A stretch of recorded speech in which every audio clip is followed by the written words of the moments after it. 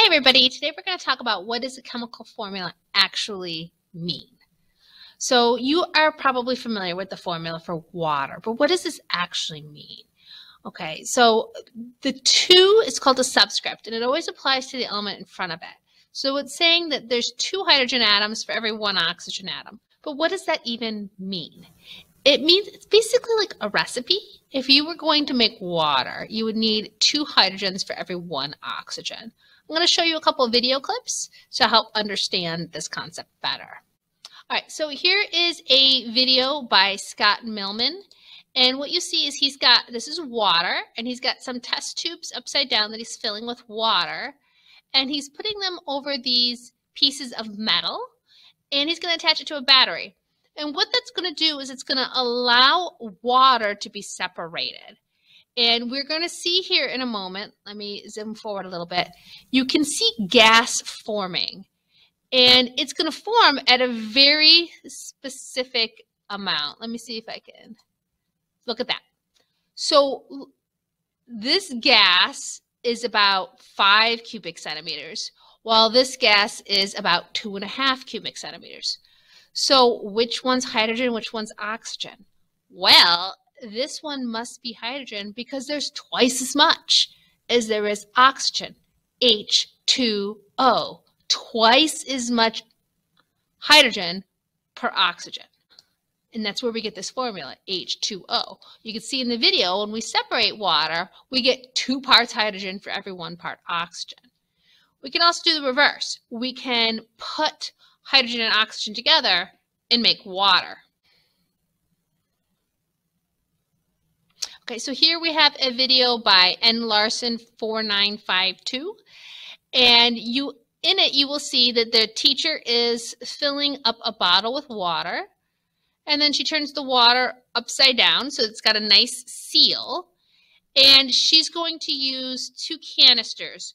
One of them is hydrogen gas, and so you can see that she's going to fill the hydrogen gas into the bottle. You can see it bubbling and pushing the water out of the way.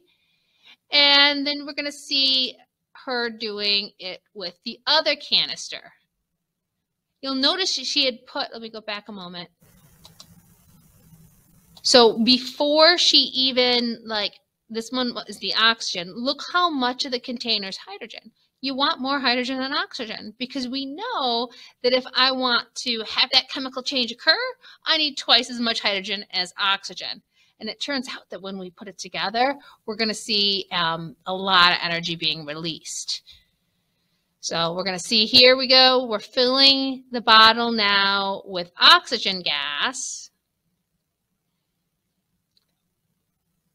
She's then going to cap it to trap the gas in there. Okay, so you can now see they're in the classroom with the lights off. This student has a bottle with the hydrogen and oxygen gas combination. It hasn't reacted yet. We have to provide some starting energy called activation energy. Watch what happens when they bring the match to it. So she can, could you see it? It shot across the room. I'm going to try turning on the sound.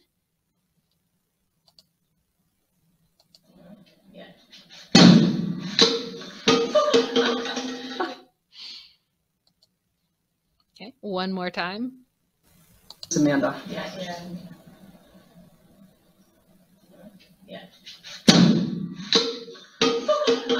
So you see a tremendous amount of energy was released when you actually put 2 parts hydrogen and 1 part oxygen together and you let it form a compound of water. A lot of energy is released. And that's the idea behind hydrogen fuel cells that people are looking at. Could we power a car this way? Could we have a car with a hydrogen tank and an oxygen tank and let them mix, provide a spark, and poof, the car will move forward. So hopefully you now understand that the compound, this formula, tells us the recipe, that it's 2 parts hydrogen and 1 part oxygen. And we looked at a couple demos to prove to you that that's actually what's happening, that it literally has to be twice as much hydrogen as oxygen. Have a good day. Please subscribe if this was helpful. Bye-bye.